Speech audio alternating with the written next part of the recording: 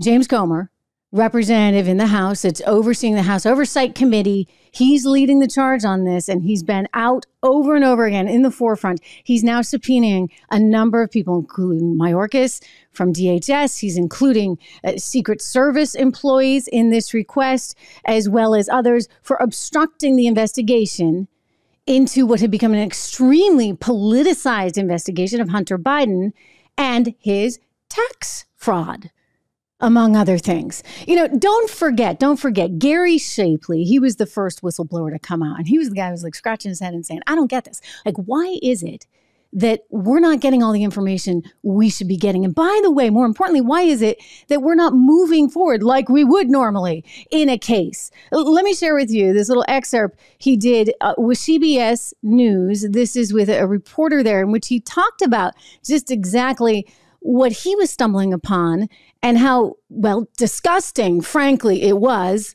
Seriously, like, close your ears. This is not meant for kids, because Hunter Biden, you know, he got that money in fast, $11 million, according to NBC News, between 2018 and 2018, and he spent it fast on things like, you'll hear. Trish Shapley was a lead IRS supervisory agent in Operation Sportsman, the investigation into Hunter Biden.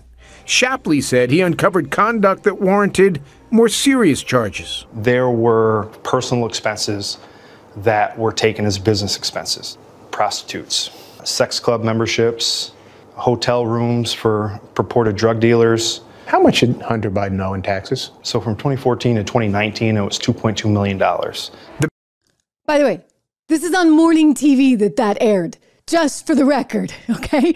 Just for the record, on morning TV. Okay, so Hunter Biden, he's getting all this money in from some pretty, well, sketchy places, Romania, Ukraine, China, and then he's spending it on you know what. Anyway, Comer brought this up a little bit. And I'm going to get to all of this breaking information right now, because we've got the emails again, courtesy of the Heritage Foundation, which filed the FOIA request and then went to the Federalist and revealed all this. So it's an exclusive for the Federalist. I am quoting the reporting of Margot Cleveland there.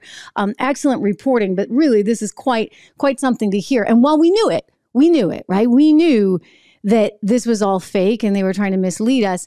Now we have evidence of that. And this is kind of frightening, shall we say. Anyway, here is James Comer speaking, I don't know, a month or two ago with the whistleblowers there on Capitol Hill. And he's sort of saying, like, why didn't you hear about that 1023, that one document that was from a confidant, somebody who had worked actually for the Obama administration? This was a human confidential source that had had quite a conversation with some of the people at Burisma, indicating that Hunter and Joe were being paid $5 million each for their quote unquote protection. It really is like the mob.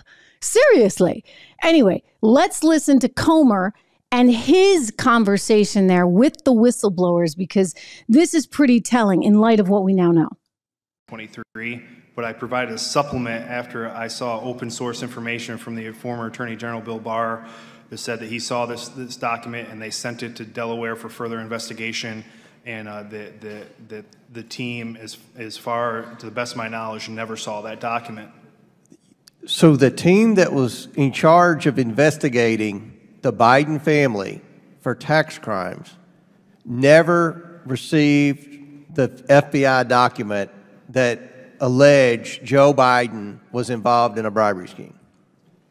You know, for the IRS investigators on the case, the answer is no. Is that odd?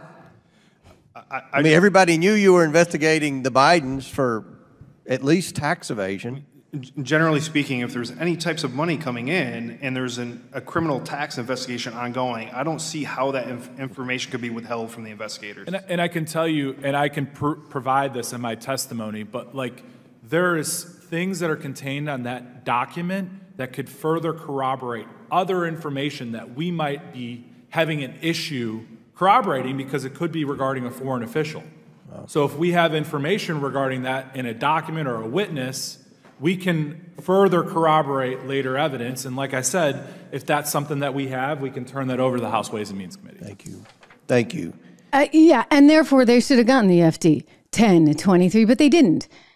Hey everyone, Trish Regan here. If you enjoyed that clip, please do me the favor of subscribing to the channel. Just hit that little subscribe button right over there. Did I do that right? Not quite, but you know where it is. Subscribe to the channel, hit the bell so that you get the alerts, and I'll see you back on the show.